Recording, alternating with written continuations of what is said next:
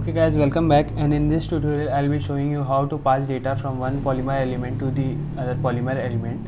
So what basically I am trying to say is that maybe consider we have a number of polymer elements, can be any number of elements, but for simplification I am considering just two elements, and we can actually pass data from this element to the next one, or from the next one to the first one, in whatever way we want. So let's dive it right into code and see how we can do that. So all the in the start we have to just create the two elements. So I'll just name them like first element and second element. Maybe they are just not too good names, but still they'll work. Okay, and out here I'll also do the Gulf server to start. Okay, so we'll just wait for a few seconds to let this process to complete, and okay, just maybe we can still write the code out here. I'll just name this as first element, and I'll just make another element and name it like second element. And yes, we want to include it, and we'll just do the same thing again. And in case you are new to Polymer and don't know how to create new elements, please go back to the earlier tutorials where you can see that how to create new elements, and we'll just include those two out here. And so here we can see that this thing is actually empty, and this means that this is a just plain simple app, Polymer app. Okay, so once the two elements have been created, we'll just first go ahead and kind of put in some data in the two elements. So here we can see that there's a foo already defined. So I'll just give this another variable of like first element var, and just give this a type string,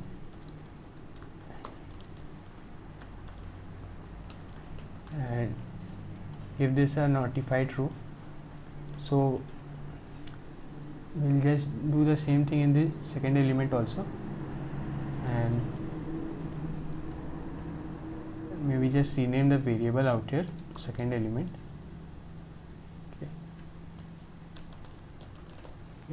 So once the two elements have been defined, we'll just rename this part also to h1, maybe like h3 tags, and second element, and then in a h4 tag I'll just give this thing something like name of the element out here, of the variable, sorry, and we'll just do the same out here also.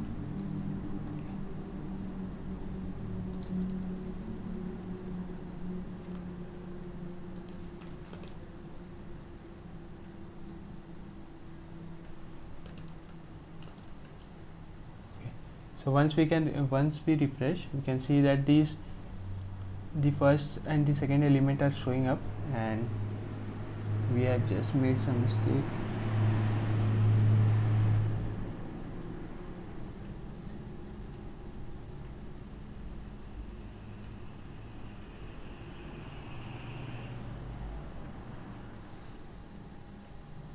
Okay, since we haven't given any value out here, so this thing was actually coming up blank. So I'll just give this like second element, and also give this thing out here like first element.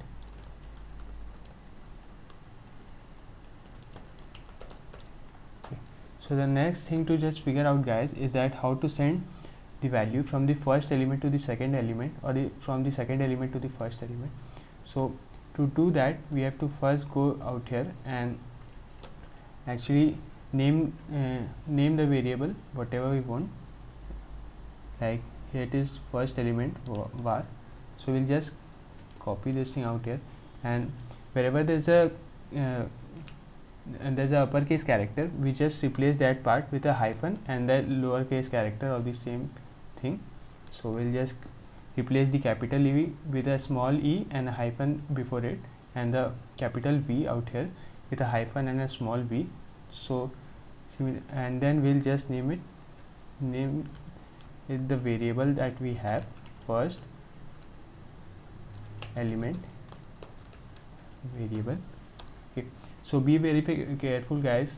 You can see out here is that here we have just defined this thing as it is in the element declaration, but when we are writing it as an attribute for the HTML element, we have to replace with it a hyphen and the lowercase character. And so similarly we will do this thing for the second element also. Okay, and replace this part also. So now you can see guys that we are kind of very close to what we want to achieve. So the last part that only is left is that we have to just declare those things, the first element and the last element, in this in whatever element that we want them to be shown or be achieved. So we'll just replace this last part with a maybe with a h4 tag again. Okay, and for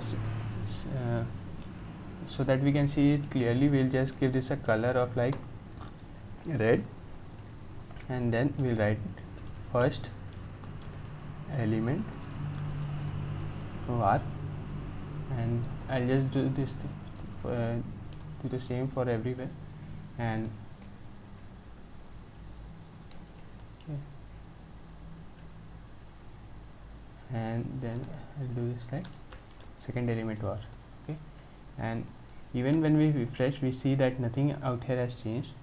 That is because guys, since we are actually taking these values out here but we are not sending them to each other, that's the reason why we cannot see anything. So just guys, I'll just copy it out here and copy this part